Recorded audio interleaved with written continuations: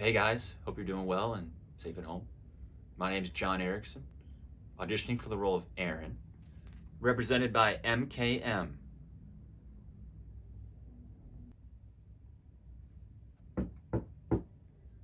Hi, are you Aaron? What do you want?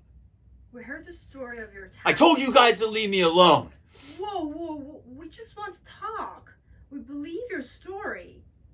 We heard the story of the attack and we believe you. We know vampires are real and we know they're a threat.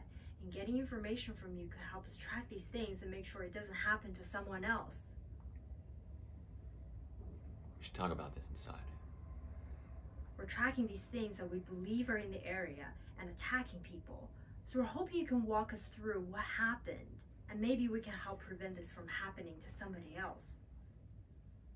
Okay, so this was about a year ago.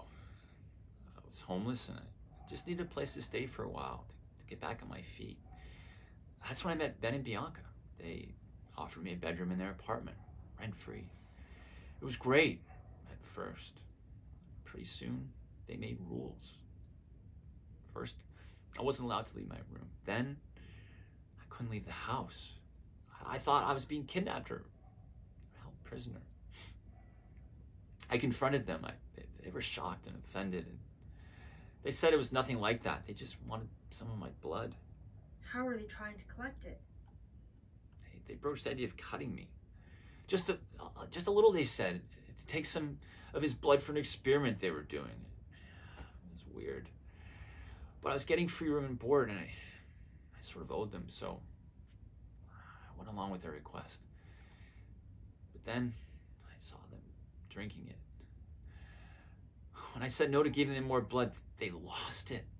That night, I was awoken by Ben stabbing my arm. Somehow I broke free and ran outside.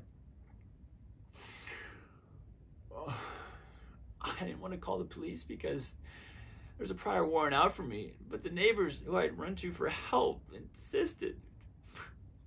The cops were even scared because they saw evidence that Ben and Bianca tried to bottle up my blood and drink it later. They were going to bleed me to dry over the course of a period of time or kill me that night.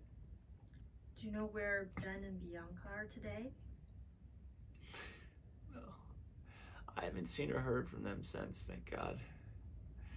The cops said they never found them. That's too bad. We'd really like to find them. Where did you meet them?